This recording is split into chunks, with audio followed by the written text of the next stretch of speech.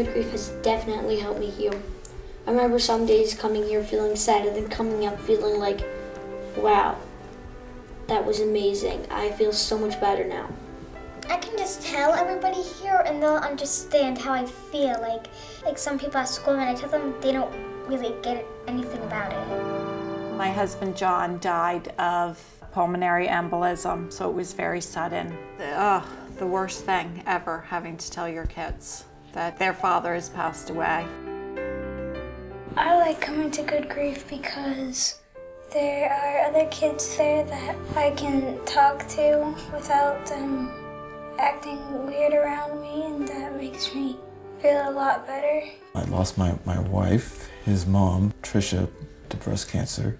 You know, there's a phrase that people say, I'm sorry for your loss. And for me, it really felt more like, one should say, I'm sorry for you are lost, because that's really how I felt.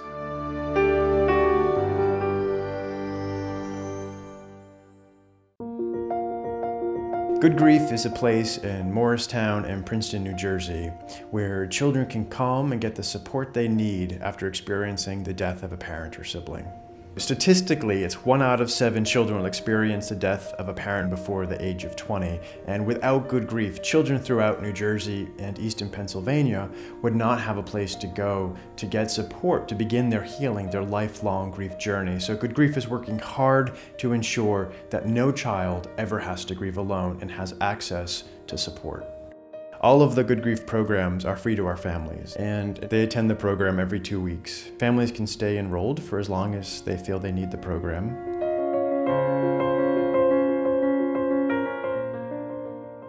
On a night of support, our families, they come into our opening circle room, and we pass around a talking stick.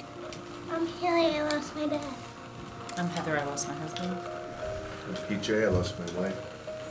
And through that experience, they're able to name it out loud and see all the other people in the room who are going through the same thing that they are. So they feel, in really magnitude, that they are not alone.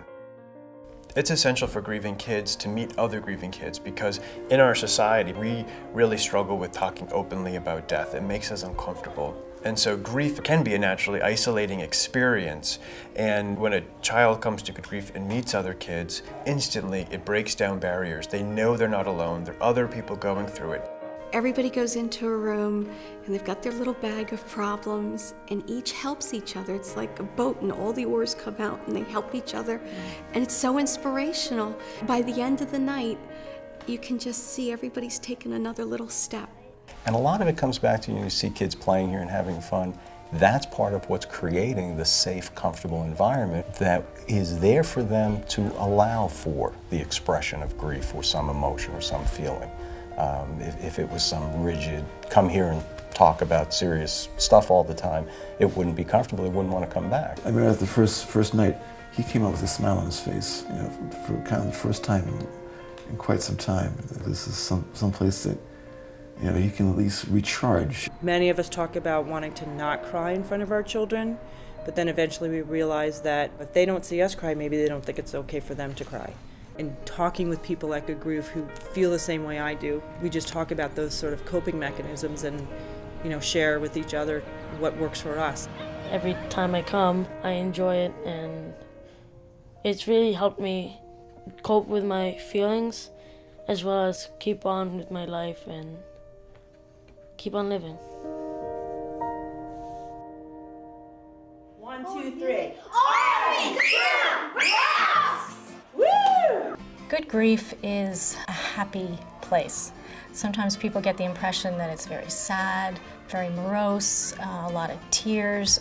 It's a very upbeat place where you walk in the door and you feel the kindness and the love and the compassion. A lot of the kids are just here having fun. They're letting loose. They're being kids. They're being normal kids. And there's nothing wrong with that. One of the things that always troubled me as a kid with a loss is that notion of, well, now you're the man of the house. No, I'm 8 years old. I should still be a kid. Not having Good Grief in my life would definitely be very difficult, because I do feel like it's a place to sort of come and vent to people who get it. If Good Grief weren't here, it would be a major loss because it has become like part of my family. I really could not imagine not having these people in my life, on a regular basis. And it's just become a big part of our lives and a big part of helping us through our grief process. Right, pal? And whoever dies still is in your heart.